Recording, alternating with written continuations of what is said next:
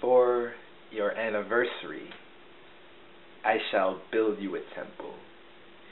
It'll be simple in design, but stable as a spine, made of marble, maple tree, to be able to stand marvelously or patiently through the exams God has written.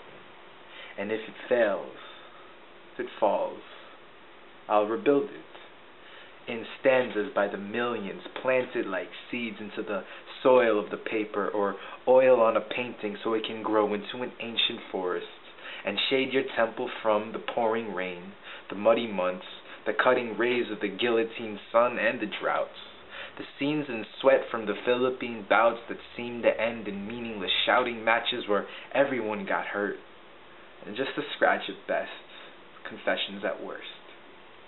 In fact, there'll be a confessional right in the temple, right at the center where the altar usually is, cemented in all the dirt and repentance the last 25 years have brought us. I'll sweep away that mess until it's spotless like an Alesna with a broom never resting, until the room is clean from the restrooms to the rafters. I'll bless them like a pastor, through sickness, through laughter, through every nick and natural disaster that threatens to burn this temple to ashes. And if ever that happens, we will rebuild it tonight as you hear it, with every lyric the Father, Son, and Holy Spirit has sent drumming through this temple of a poem like a heartbeat, born on 1/7/1984 and still going as far as heaven, because that's where I believe you'll end up this evening, is a God-given moment.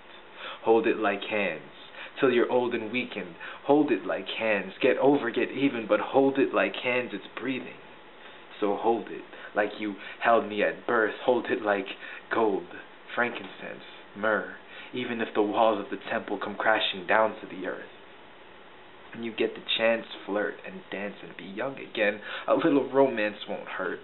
There'll be a chandelier on the ceiling, there'll be candles all around, there'll be piano music playing in our attire, two families kneeling down in the pews saying prayers that sound like the love songs you used to listen to. There'll be a jukebox full of them, there'll be photographs collaged on the walls, and nostalgia as striking as the Taj Mahal. It'll be white as a lightning bolt, it'll be just as tall, and we'll call it the Balay, one of the tallest marital structures in the sky, worth as much as all the things money can't buy.